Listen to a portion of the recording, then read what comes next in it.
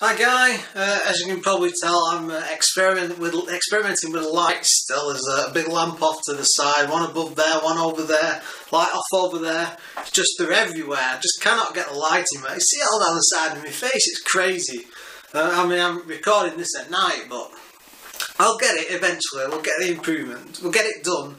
I've been looking at either getting a board and covering it in tin foil so I can have like a reflector sat somewhere, or getting one of them like camera things, the big round reflectors to set up on a wall. And they're only about a tenner on Amazon, so I'll probably pick a couple up. Anyway, that side, I just wanted to have a talk about a bit of my history with the Sega Saturn. I mean, you always see like retrospectives and people talk about history of consoles and how they got into gaming and all the rest of it, but I mean the Sega Saturn, bit of a dark horse, nobody really seemed to like it. I don't know, is it really a classic console to this day? I mean, I don't think it is, but people are probably going mad at me saying that. But I mean, back when I was a kid, I mean, it would have been, I wasn't really a kid then, I was working when the Saturn first came out. Was it 96? I mean, I finished school in July 96. Went to college for a couple of months, and then at the beginning of 97 I decided I'd had enough. I'm going to go and get a job and work in it. Stay with me, get on course. Yes, I thought I'm going to go into work and do like it was youth training scheme with part-time college study, because I wanted to earn some money for once, because up until this point I've been living off like £2 a week pocket money for years and the odd paper round as the years went by. But so I started this job and I maybe worked a month or two, and I had, it wasn't much, but a couple of £100 and that coming in every month. It just blew me away at the time. And after a while I just thought, I want one of these new consoles. And I think at this point I had either a SNES or a Mega Drive. I'd switched between the two roughly a year or two before that. And then, I'm getting caught away watching Games Master and stuff. I had no internet access at this point. I didn't get that till a couple of years later. But, I kept seeing that, I was a big Sega fan at the end of the day, and Nintendo wasn't really around with anything. And, the Saturn with its CDs and everything, and the memory card and all the rest of that. And I just thought, this is going to be the system for me. And I saved up, I put all because back then I think it was about 250 quid for the console, and I don't think it pretty much didn't come with any games. And I'm not sure, because they weren't launch games, but I bought Resident Evil, I think Tomb Raider, roughly. I might have bought that a bit later after launch, and then I think there was something else. That's terrible. I think Bug, or whatever that green frog game was, it was terrible. That game was absolutely terrible. But yeah, I was completely sucked in, like Sega's going to do this and Sega's going to do that, and it was the way to go.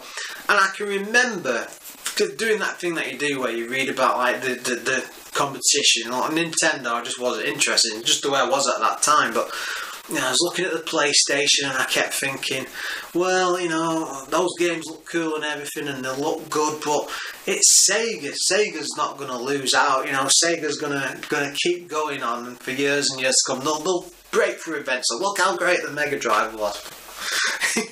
And just like what happened to Sega shortly after. So so I made the choice really. I thought it was sensible at the time, but I do regret it to this day, because like I said, a year or so later, there was a guy I was working with, and we went at a works do, and I stayed over at his night, because he worked miles and miles away, so it was easier at the time. And as I was staying over there, he had a PlayStation, and I think he had Ridge Racer and Final Fantasy VII. It was my first introduction to that, and that was it. It blew me away, but I just could not afford that at the time, so I'd always rely on my old Saturn. And I remember I'd always be looking at these PlayStation magazines, PlayStation games, and just like, like staring through the shop window. Why did I go for that one? And I don't, but the thing is, at the same time, I was very stubborn, and I'm going to stick to it. I made this choice. Sega's going to come through in the end. And I had some great times with it. I completed, I can't believe how I did it to this day, but I completed Tomb Raider on the Saturn. And, the one thing about that game, I'm not sure if it looked better on the Saturn or the PS1. I'm pretty sure it looked better on the PS1, I just can't remember. But it was a brilliant game for the time. You know, going back to it now, it looks horrendous. You know, it's that typical 3D graphics. They were doing too much with what they actually had. But, you know, the great thing about it, what I always remember about it is, there was one room, this cavern, and you come climbing up through this mountainside, and then as you're going through this side, you're looking down from, I remember there was 2 pillars either side, and you look down, it's this massive cavern, and there's a pyramid there, and maybe statues, I can't remember that, but I always remember this, it's like this emotion seared into my brain, and this like music kicks in, this choir music, and the voice is singing, and at the time it was the most surreal, unbelievable, because you just didn't get that in games up to that point. The music and what you were doing, they just didn't really tie together. And I remember thinking for a few years after that, every time I'd been looking for that sort of experience and just didn't get it. But yeah, you know, I mean, that was a real game. Resident Evil, I've never really liked them, I don't know, I call them adventure horror games anyway. I always try to get into them, like Silent Hill on the PlayStation 2 and everything. I always try to get into it, but it wasn't one of my things. I just couldn't get into it, which was a shame. But yeah, I mean, I had a good bit of fun with the Saturn. It was okay. I tried to get as many games as I could at the time, but overall I was just very, very disappointed with it. I did buy one, a modded one, in about 2009, 2010. There might be some videos on my channel, I can't remember, from years ago. And I got it all proper modded and stuff, and it could play like any region, copies as well if I wanted. And I really hit it hard and went for as much of the library as possible, but I don't know, it never appealed really as much as it should have done back then, and I own one, for God's sake. I mean, what are some of the other great games that stand out in my memory, and now that they're all coming back to me, but I completely forgot about these before I started thinking about what to do for the video. But Virtua Cop, and that was it. The Die Hard trilogy, or was it? Yeah, it was Die Hard trilogy. What a game! I mean, it's not great by any standards, but back then, you know, it felt like 3 amazing games in one package. And again, I believe the PlayStation version was better, but you know, I had the Saturn one, and it was absolutely fantastic. And you had that run and gun bit at the beginning, the first film, and the second one was a shooter, which actually wasn't too bad because I had the Virtua Cop one, and then I got the. And then on the third one you had the driving game, which was just rock hard. I don't even think that was completable. I've seen videos of it being done, but I didn't think so at the time. But yeah, going on to the gun games were fantastic, and the Virtua Cop ones, I mean, this is in, it would have been 97, probably 98, I mean, yeah, roughly. Whenever Virtua Cop came out, it was like in a big massive box with a blue gun, and I got on the bus, because this is before I could even drive, so yeah, it was 97.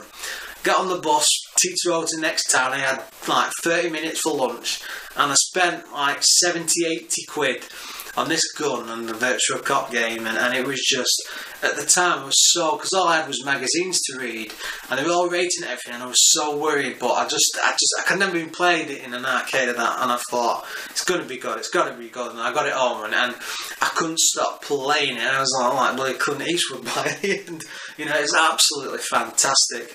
But yeah, like I say, you know, the odd experience as you went along, and I think, did House of the Dead come out, or was that the Dreamcast? That's a different story. But yeah, I mean, I just don't know. It's like Sega really struggled to get the good games and things, and I did try my best, and I kept it for a couple of years, but you just got to the point where you were thinking, I want something better, or it's not really interesting, but I never had heart to sell it, and then I was still in that fanboy era where I couldn't get a PlayStation, and it wasn't until I'd seen Final Fantasy VII that all just fell away. That was the end of it for me. So yeah, that's my bit of odd history with the Sega Saturn. I've got fond memories of it, but again, it's not something I want to go back to on a retro basis, and I know you can't really touch it on emulation, I believe, these days, because I think because they did such a weird job by bunging chips in it left, right and centre that they're almost impossible to emulate, or they can, but it really struggles with anything you stick in there. So yeah, I doubt I'll be touching it again much in the future. It's a strange system. Anyway guys, as always, thanks for watching. Please rate, comment and subscribe below, and I will see you next time.